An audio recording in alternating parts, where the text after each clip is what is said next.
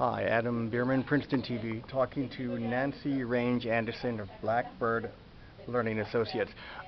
You help people find jobs, counsel them on jobs.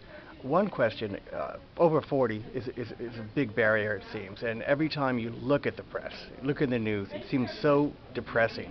And you keep on hearing the job unemployment won't change. It's going to be static. So how do you give people hope? Well, there's a couple things you can do.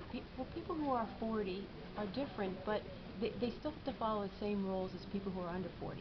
And that is making sure your resume shines with specific examples and accomplishments that showcase who you are and what your skills are. That's the key critical thing. You need to stand out. So people have to tell a narrative, a good story, and show the process of a particular job, their vital competencies. Exactly. What they are doing or what they did in the past that can help this particular company succeed. That's the key thing.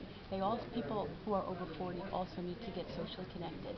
There are not enough people who are on LinkedIn, Google+, Facebook, and Twitter. So bite the bullet and just get on, and they can do it. Right. Exactly. You yourself reinvented yourself. You lost a job. You just got called in and said you're gone. What the company you're working for, and what did you do? I mean, how did you get the mental gumption to start again? Well, it's funny, things happen for a reason, I think.